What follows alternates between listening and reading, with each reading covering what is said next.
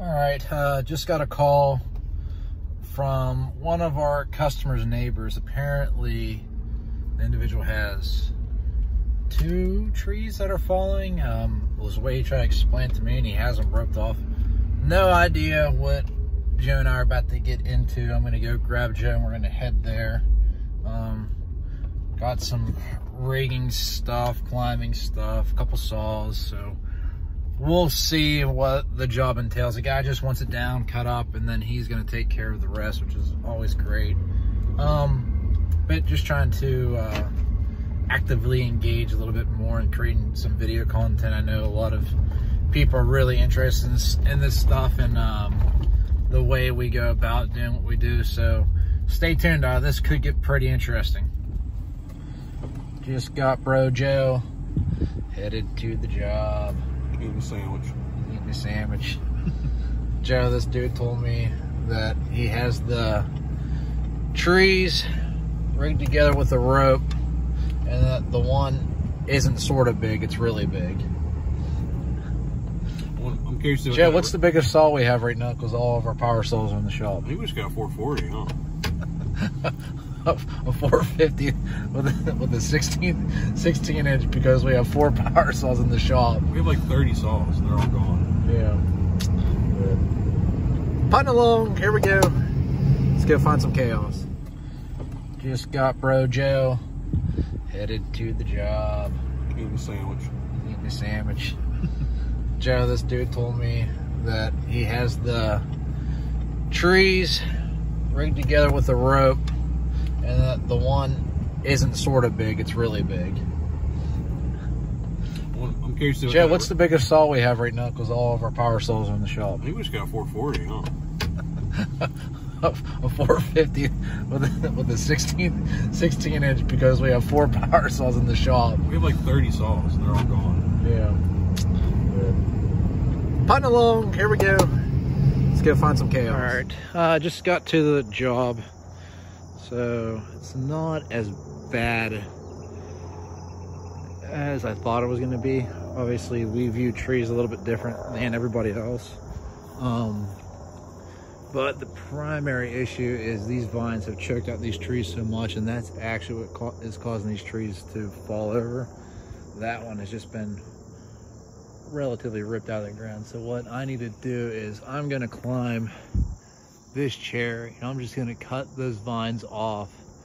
And reason being is when we start cutting these trees on the base, we can probably get these trees to lower as is, but those vines will really create a direction of their own. So we just want to take away any potential hazard that we possibly can as we go. So that's going to be the first step. I'm going to go up, cut the vines down, and then Joe's just going to stand by in case I need them. And then we got one tree over here. He just asked us to drop. You can see where it snapped in half. There was 2. Well, it's like 2 pieces. So yeah, this will take us a few hours, but whatever. That's what we're here for. What do you think, Joe? Lots of vines. Lots of vines. Vines make a mess, but it's also no cleanup job, so those are always nice. All right, as you can see, I'm making my way up this tree, and just like how much of a tangled mess these vines make the work circumstances, and like you really just got to keep pecking away at them. I'm probably only 10 feet off the ground. You can see Joe down there, but like you can see how thick it gets and how quick. And like these vines will just completely choke out an ecosystem. You can see where like it just pulls everything down with it, and like that's just how they work. They choke everything out and they suck the nutrients out of it, and they pull heavy.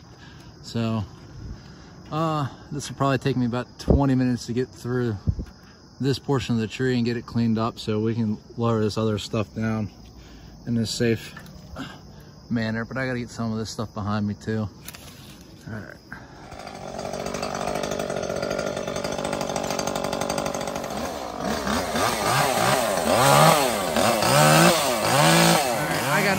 I know there's still some stuff that looks like it's hanging, but I cut all those vines. Now Joe's just gonna take weight off of this tree here that's snapped in half. There's 2 of them. that are primary concern. So Joe's just gonna take some weight off the tip, and then we're gonna clean it up, take some more weight off, and then we'll just bring these trees down together. Joe's got most of that tree cut up already, but just look, that is hard. You can see the it actually dug into the tree. That's why if you have vines on your property, anytime you have time available, you really need to cut them at the base, because they will completely rip your ecosystem apart. Even these strong cherry trees, it only takes a few years of them being wrapped around break the tree. And that's exactly what happened. They constricted the point like basically like a boa. You know, they suck the life out of anything they can get around. So, good job, Joe. Joe's got his headgear on. That's mine. Ah!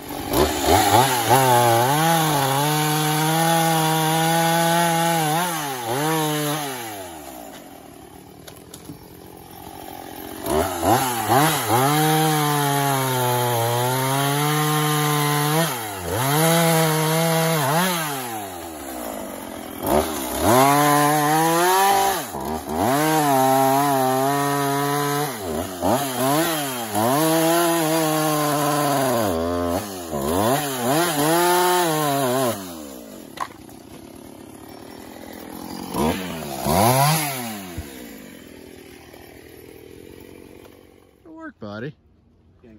That's one. We'll clean this up a little bit just so it's not too much for him, be a little easier for us. What are you just making a cut back here somewhere on this one? What's that?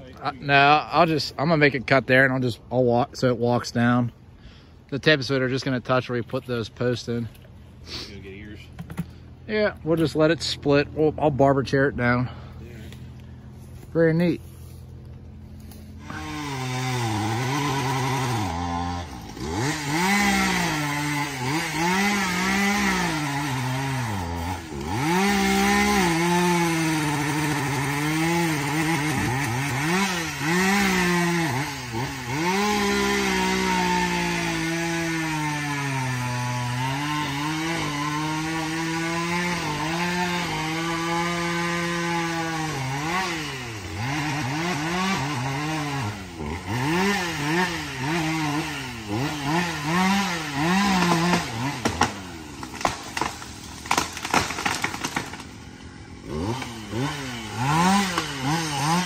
Got it down.